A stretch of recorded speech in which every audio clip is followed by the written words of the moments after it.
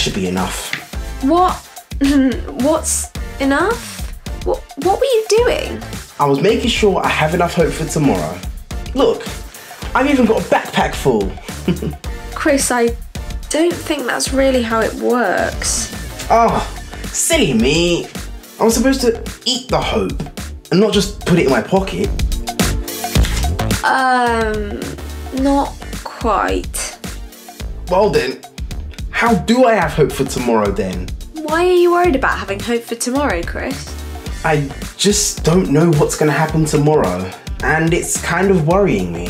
No one knows what will happen tomorrow, or the next day, or the next week, or the next month, or the next year, or even the next 10 years.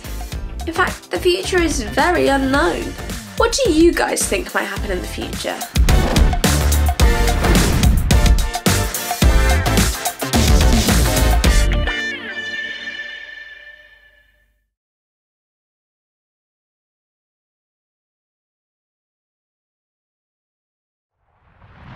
We often imagine that our tomorrows will be like our todays.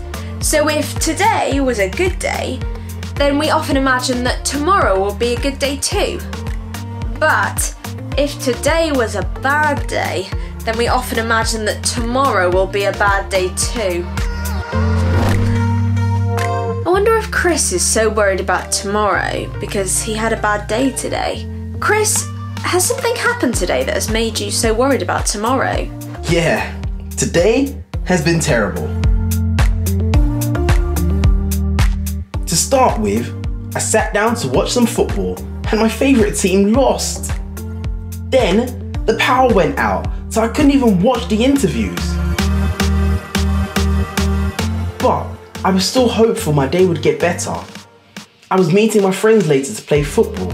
We haven't seen each other for ages, so I was really looking forward to it. Later came and it was raining, and the game got cancelled. I feel like I'm never gonna see them again. This is the 5th time this has happened. Okay, I understand why you're feeling hopeless now. You think that tomorrow is going to turn out the same as today, and you wanted to have hope, so to make sure that didn't happen, that's why you were trying to stuff hope into your pockets. Exactly. Well, I'm here to help.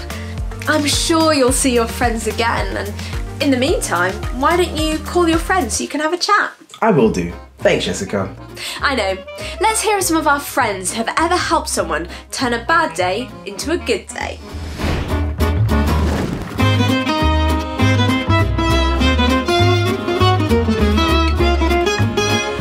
I helped my partner today by explaining the fractions in math. I've helped my sister today by packing her bag for her. I helped my friend stop crying today because I gave him the ball in basketball. Today I've helped my partner in maths with a tricky question. At playtime I helped my friend because she was upset, so I went to go play with her.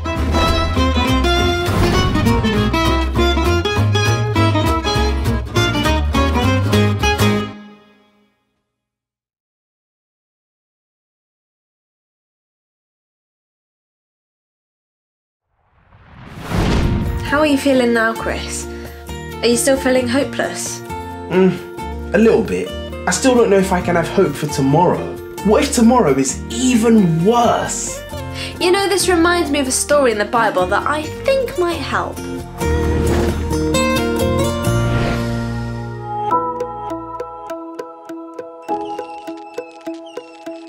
Two people, moving and marching, thinking, head scratching about something big that's just been happening. But on the road to Emmaus from Jerusalem way, two became three as another says, Hey, says he, you've been thinking and head scratching. Has something big just been happening? You've not heard about what's been happening? All of Jerusalem have been head scratching. What have I missed?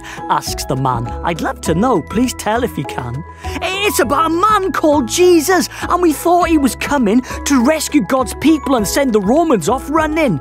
He did, and he said loads of cool stuff from a place up north called Nazareth. He told great stories and healed the sick. He knew people by name and what made them tick.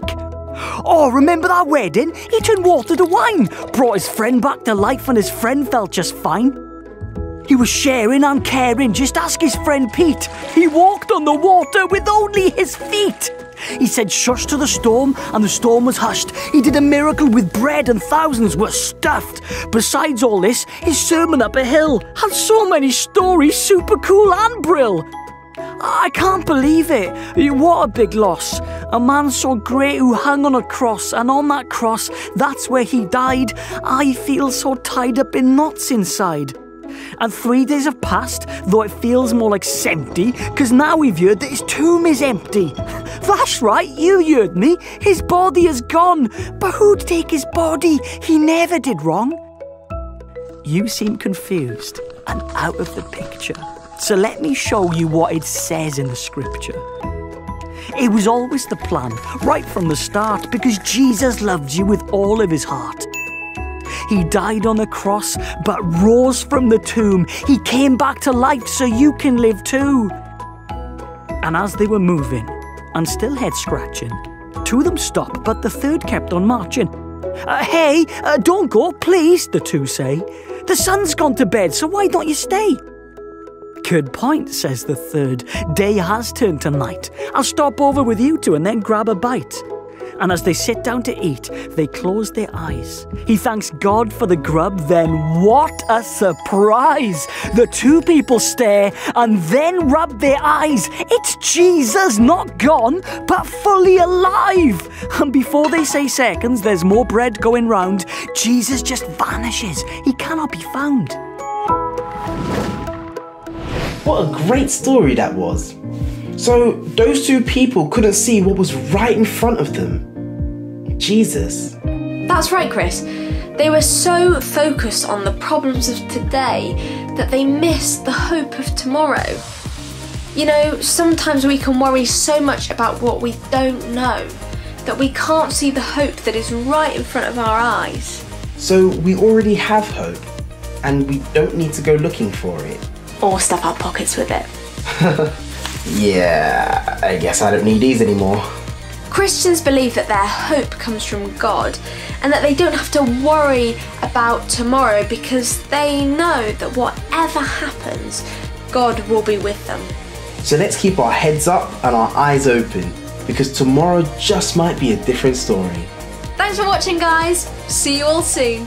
Bye. See you guys.